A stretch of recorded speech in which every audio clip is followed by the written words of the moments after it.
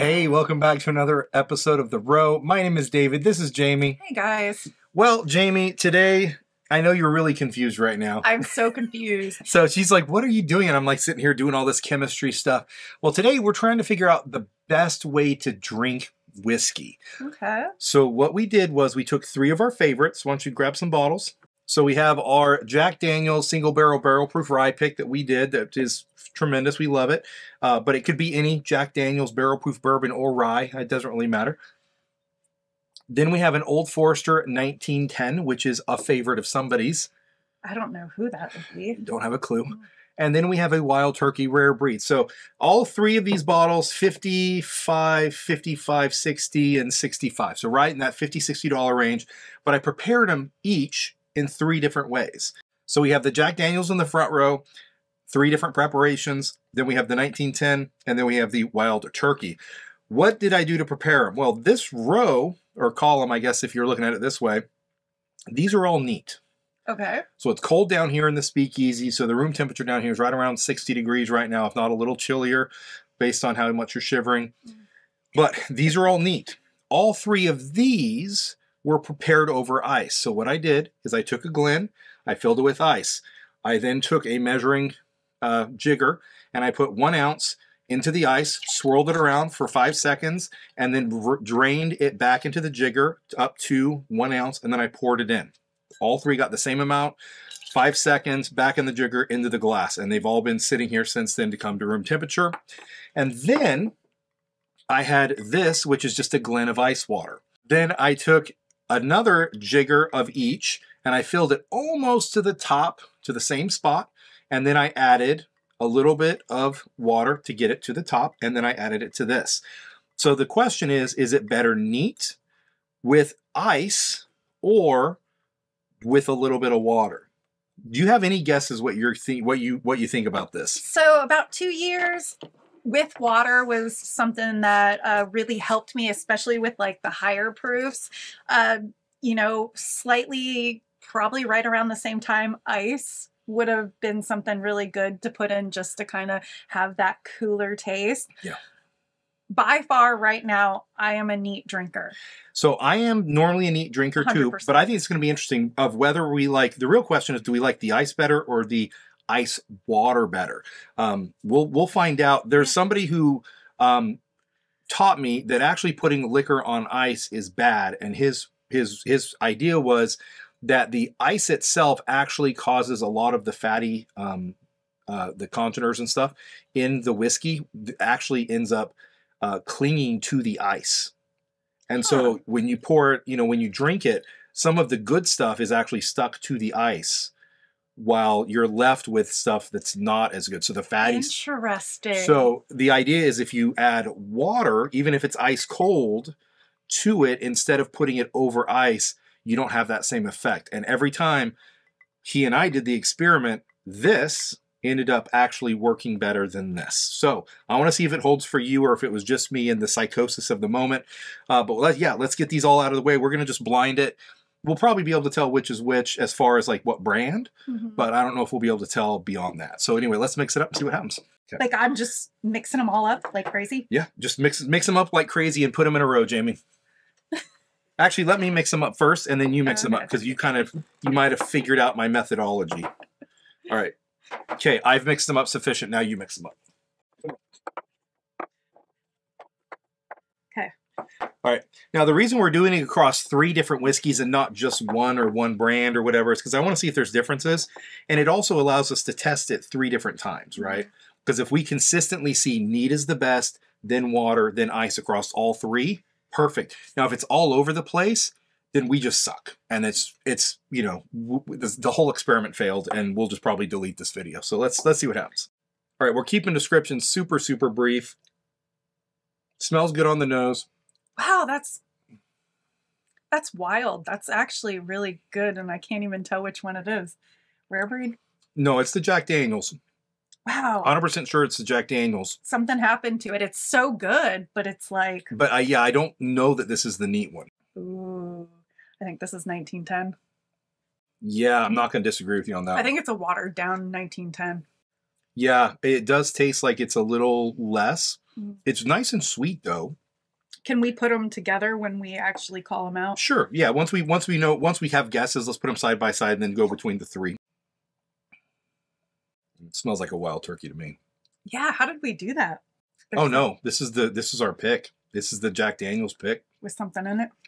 It's altered. It's watered down. Okay. Oh, so that is so good. let's put it So together. put it together, and then we'll. This is 1910. So Yep. we'll put that- Okay. Once we have them paired, then we'll actually go back between just the three. Ooh, that had a really good mouthfeel on that last one though. This is definitely wild turkey. It's got a little bit of peanut too. Mm-hmm. Caramel peanut, like a. It Yeah. might be the regular. I don't know. Because it's very. I get some proof on there. Textury. Yeah, that might be So- the full bodied neat one.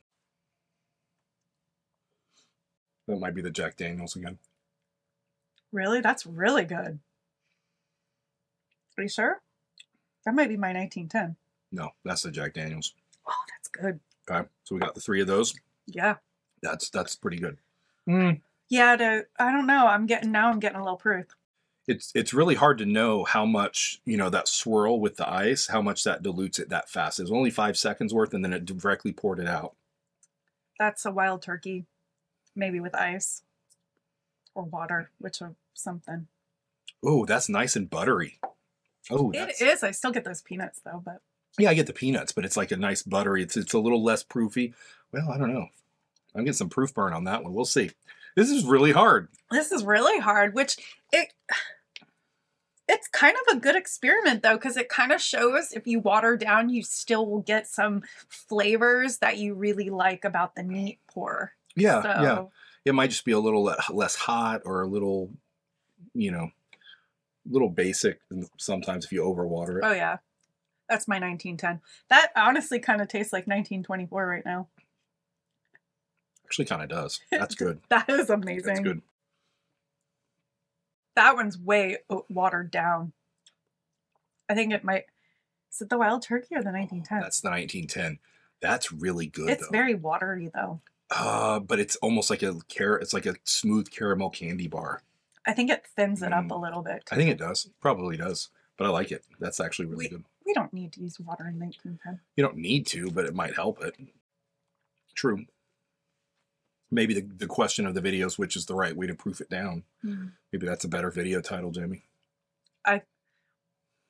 That's definitely wild turkey, but I can't tell if it's the cold one, the iced. The thing is, I didn't get much temperature difference. Mm-hmm. So even the ones that had the ice water added or the ice swirl, Yeah. the temperature is really not much different now. So these were definitely the wild turkeys. Yes. So let's pair those. We'll pair these and then pair the Jack Daniels. So we'll go back and forth now between them, and then we'll rank each set as whether or not we like which one we like from each set. Right. So we went back and forth between them, and we the way we lined them up is Jamie, we just had Jamie line hers up first, second, third, first, second, third, and then I went through and put my rankings after that so we could keep track of it.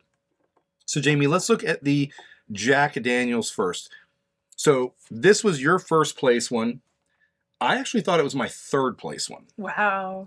So let's see what it is. Ice. Ice. That's the iced one. What was this one? That was your second place, my first place. Water. So I liked it with a little water. Okay, so the first place was our original for you. That was my second place. Oh, okay. Yeah. So first place was with Was water? with water. Oh. And neither one of us picked the neat pour. Hmm. And I think the reason is that's 135.5 proof neat. It's a little hot. So adding a little bit of water, even if it's iced, Mm-hmm. helps soften it a little bit. Soften it, pull out the really good flavors of the whiskey.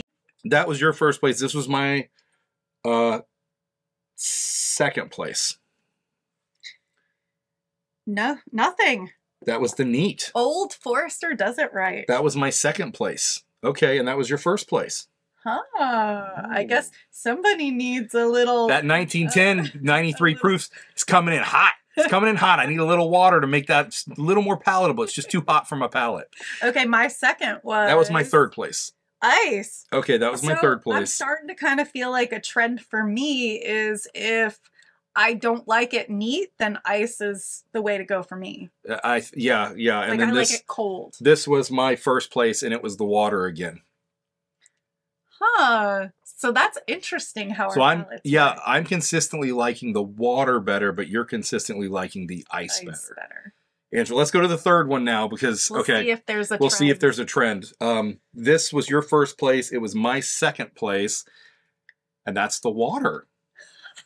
You're all over the place, Jamie. Well, so let me tell you guys. Wild turkey with water. Delicious. My second place. I think with the wild turkey, though, I was in my head a little bit because I don't love wild turkey as much as I love those other two. Yeah. You know, so if you're going to take me on a day that maybe we don't have these other two like pours that I especially love, and I enjoy rare breed, don't get me wrong. Yeah. But I feel like at this point I was kind of like just shooting straws over here because you didn't care anymore. I didn't really. No. It didn't matter to me. It was like this half of the table mattered to Jamie, and this third of the table mattered to him. This third of the table, she could have cared less.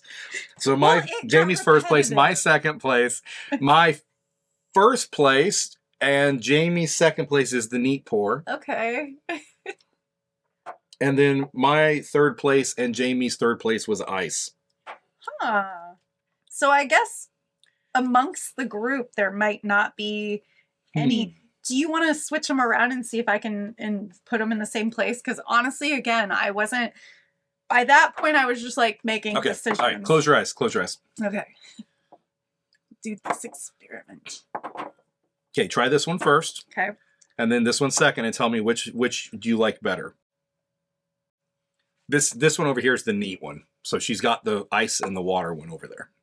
So we're gonna see what she prefers. I like that one. That one better? That's the ice one. Okay, that's probably. Okay, so I guess by that point I just got a little like, it's repetitive and it's feeling a little bit like. So pretty consistently, I like the water version better. Jamie liked the ice better. So if the theory is that the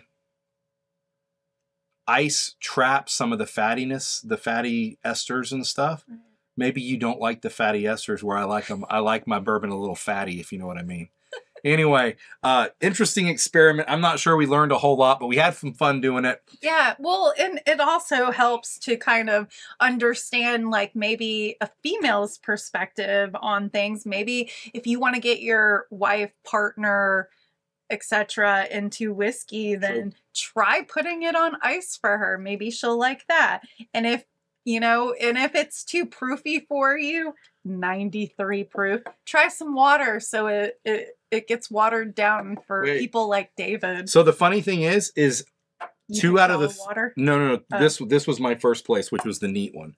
So both of these, though, I like the watered version the best. All cases, I like the watered over the ice. Well, I'm shocked because I honestly, when it comes to myself drinking whiskey down, how many years? 3+ years of drinking whiskey now.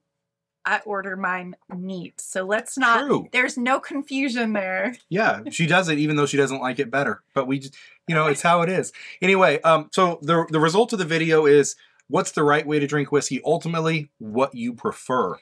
The point here is maybe what you think you prefer, you're wrong. And you need to try it some different ways. Because I liked water most of the time a little bit better than neat with a couple drops of water, which was a little surprising to me. And Jamie liked it over ice most of the time better. Anyway, Jamie, thanks for participating in our little science experiment here. This was fun. Kind of a different take on whiskey these days. Different way of doing it. Anyway, hopefully you enjoyed it. Hopefully you learned something and try something new. However you love your whiskey, drink it that way. But, be open to some experimentation sometime. We all love some experimentation. Anyway, if you like this video, please smash that like button. Subscribe to the channel if you haven't. Until next time, find a bottle you love.